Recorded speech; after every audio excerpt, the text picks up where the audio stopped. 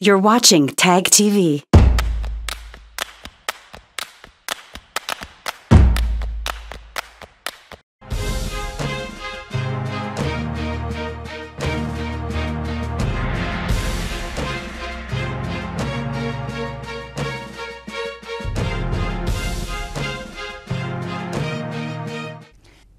Good evening, welcome to South Asia Newsline. I'm Uzma Jafri. Here are the top stories we are tracking for you on Friday, the 12th of August.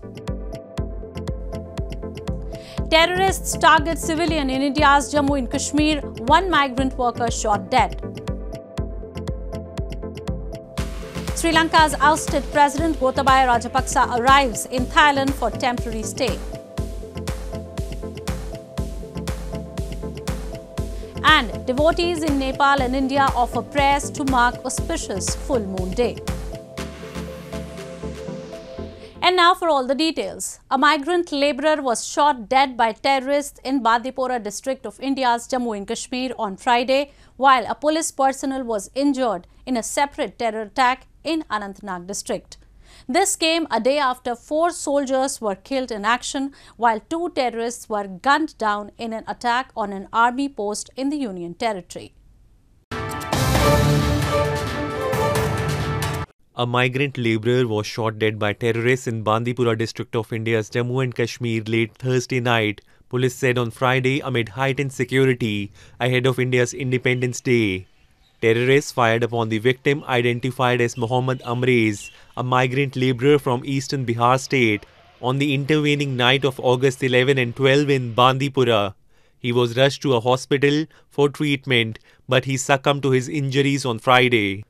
फिर वो बोला हम देखते हैं भाई है नहीं सोया वो हम बोले बाथरूम गया होगा जब वो गया तो जीने में देखा खून से लदबद है फिर हमको आवाज़ दिया फिर हम आए तो फिर उसको उठाए फिर हम आर्मी को फ़ोन किए फिर आया तो फिर वो हाजन ले गए हाजन में 2 इंजेक्शन लगवाया बोला श्रीनगर ले जाओ श्रीनगर आते आते रास्ते में दम तोड़ दिया फिर सुम्मल में लेकर आया. On Friday afternoon, a police personnel was also injured in a separate terrorist attack on a joint party of police and paramilitary CRPF in Bijbehara in Anantnag district. The area was cordoned off and searches were underway till the last reports came in.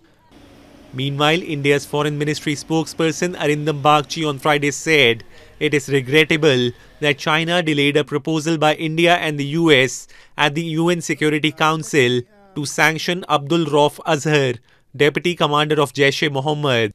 Bagchi said double standards and continuing politicization have rendered credibility of sanctions committee at an all-time low. Azhar is blamed for terror incidents including the attack on the Indian Parliament in 2001 and the Pathankot Air Force Base attack in 2016. As India celebrates its 75th Independence Day this month, flag rallies and walkathons were organized on Friday across the country as part of the Har Ghar Tiranga campaign. The initiative aims to encourage every citizen to bring home the tricolour national flag and hoist it with pride to mark the occasion. Amid nationwide celebrations to commemorate the 75th Independence Day, personnel of India's paramilitary CRPF Central Reserve Police Force held a Tiranga or Tricolour National Flag rally in capital New Delhi on Friday. The CRPF personnel along with residents marched in the city in the rally as part of the Har Ghar Tiranga campaign launched by Prime Minister Narendra Modi to encourage every citizen to bring home the tricolour and hoist it with pride to mark Azadi Ka Amrit Mahotsav, the 75 years of independence from British rule. Several other events are also being organized across the country to commemorate the occasion and to celebrate the glorious history of India's people, culture and achievements. जैसा कि हम सबको पता है कि आज़ादी के हमारे 75 साल पूरे हो रहे हैं और पूरे देश में इस 75 वर्ष की आज़ादी के अवसर पे आज़ादी का अमृत महोत्सव हम लोग मना रहे हैं. इसी के सिलसिले में हमारे माननीय प्रधानमंत्री महोदय ने पूरे देश से आह्वान किया है. In India's northern Jammu and Kashmir territory, authorities organized a Tiranga Shikara rally at the famous Dal Lake in Srinagar city on Friday. Traditional houseboats shikaras were decorated with national flags as part of the initiative. The demand for the Indian national flag has seen a significant rise ahead of the Independence Day celebrations on August 15. India won its independence from the British in 1947, but was divided into two separate nations, Hindu majority India and Muslim majority Pakistan, after a bloody partition. In news from Pakistan, a court in Pakistani capital Islamabad on Friday ordered judicial remand for PTI leader Shahbaz Gill in a sedition case, while rejecting plea for extension of his physical remand. Gill, who was produced before the court after a 2-day police custody, alleged that he was tortured and said he was being politically victimized. Opposition Pakistan Tehreek-e-Insaf PTI leader Shahbaz Gill alleged political victimization after he was sent to jail on judicial remand by a court in Islamabad on Friday in a sedition case. Gill was produced before the court after the completion of his 2-day physical remand. The court, however, rejected the prosecution's plea seeking an extension in physical remand of Gill, who has been accused of inciting mutiny among Pakistan Army ranks and inciting public against state institutions. While speaking on a TV news channel, denying the charges, Gill said a sensible Pakistani can never speak against the army. ये सिर्फ political victimization हो रही है। कोई गैरतमंद पाकिस्तानी कभी अपनी फौज के खिलाफ नहीं होगा। Former Premier and PTI party chief Imran Khan took to Twitter and said that he strongly condemns the torture being inflicted on Shahbaz Gill. A climate of fear is being spread to make people kowtow before cabal of crooks, he said. Khan had earlier blamed the coalition government for creating rift between his party and the army following Gill's arrest. In news from Afghanistan, Afghanistan remains the only country in the world where girls are banned from going to high school.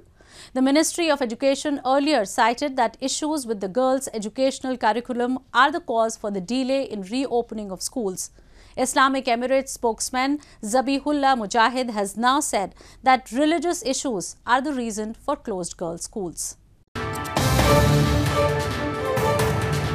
The Islamic Emirate of Afghanistan in March this year announced that female secondary schools would reopen since its closure last year when the group took over the country. The Taliban, however, reversed its decision on the very morning it was supposed to reopen, leaving many girls who had turned up excitedly for school disheartened. The closure of girls' schools above 6th grade since last year raised condemnation from inside and outside of Afghanistan. Facing pressure over the issue, the Ministry of Education recently said that issues with the girls' educational curriculum are the cause for the delay in reopening of the schools. Islamic Emirates spokesman Zabihullah Mujahid has now said that schools for female students are closed for religious issues and that there is a need for agreement of Islamic scholars on this matter. In an interview with RTA TV on Thursday, Mujahid said that efforts are underway by the Islamic Emirate leadership to reopen the schools. Opposing the decision of the Islamic clerics regarding the schools will have negative consequences, he added. The Taliban's treatment of girls and women is one of the main reasons why the international community refuses to recognize Afghanistan's new rulers, cutting off billions of dollars in aid and exacerbating an economic crisis. Thousands of Afghans fled the country in the chaotic days that followed the hardline Islamist Taliban's military conquest on August 15 last year. Rights activist Masouda Kohistani managed to flee the country, but her mother and more than a dozen other family members did not make it. 1 year on, she shares her ordeal and pain of separation from her family and home. As thousands of Afghans crowded outside Kabul airport a year ago, desperately trying to escape the Taliban, Masouda Kohistani managed to fight her way onto a foreign military flight bound for the Gulf on August 21 and ended up in Spain a day later. Her mother and more than a dozen other family members did not make it. They were left behind on the tarmac, Kohistani recalled, so as well as dealing with the pain of separation from her family and home. The 41-year-old right activist, who is single, is coping with a crushing sense of guilt. Attempts to bring her family out later failed due to their lack of travel documents and funds. During an emotionally draining video call from her family back in Kabul, Kohistani told her mother from Salamanca, a city west of Madrid, "Wish I could be by your side, but I can't until God opens a door for us." Kohistani, speaking from her apartment in Spain, said she had her refugee status confirmed, valid for 5 years. But she has been jobless since she arrived in Spain, struggling to find work opportunities, mainly because of the language barrier. Life is a little bit difficult for me because I left all my family. But regarding to the security situation in these things, it is better than Afghanistan for me in here. In Kabul, Kohistani's sister and now wheelchair-bound mother said the Taliban continued to conduct surprise inspection of their family home to check if the daughter who fled had returned from Spain. An official from the Interior Ministry denied accusations the Taliban had conducted searches at the home. Despite all the challenges and her family's appeal for her to quit, Kohistani never stops her activism to raise awareness of the plight of the Afghan women back at home. She has been active in social media and taking part in various discussions and conferences about the situation in Afghanistan. Former Sri Lankan President Gotabaya Rajapaksa arrived in Thailand on Thursday after weeks of seeking shelter in Singapore following his ouster and fleeing the island nation last month amid mass protests. Thai authorities said Gotabaya had no intention of seeking political asylum and would only stay temporarily. Former Sri Lankan President Gotabaya Rajapaksa arrived in Thailand on Thursday as he seeks temporary shelter in his second Southeast Asian country after fleeing his island nation last month amid mass protests. Rajapaksa arrived at Bangkok's Don Muang airport on a chartered flight from Singapore. He is expected to stay temporarily in Thailand after fleeing Sri Lanka for Singapore on July 14. Thai authorities said the former military officer, who is the first Sri Lankan head of state to quit mid-term, had no intention of seeking political asylum and would only stay temporarily. Gotabaya resigned from office shortly after following unprecedented unrest over his government's handling of the worst economic crisis in 7 decades. And days after, thousands of protesters stormed the president's official residence and office. His successor Ranil Wickremesinghe was sworn in as acting president of Sri Lanka on July 15. Sri Lanka's economic crisis is a result of several factors including COVID-19, which battered its tourism-reliant economy and slashed remittances from workers overseas, rising oil prices, populist tax cuts and a 7-month ban on the import of chemical fertilizers last year that devastated agriculture. Scores of Hindu devotees in Nepal and India thronged the banks of sacred rivers to take a holy dip and offered prayers to mark Janai and Shravan Purnima, celebrated on the full moon day of holy monsoon month of Shravan. The occasion is considered a very auspicious time by Hindus to initiate and accomplish significant activities. A large number of Hindu devotees gathered on the embankments of the holy Bagmati river in Nepal to offer prayers on the occasion of Janai Purnima, the festival of threads observed on a full moon day of auspicious monsoon month of Shravan. On this occasion, the Takdharis, Brahmins, Kshetris and Vaishyas perform their annual rituals of changing janu, sacred thread which is worn across their chest after having a haircut and a bath, also known as Shravan Snan.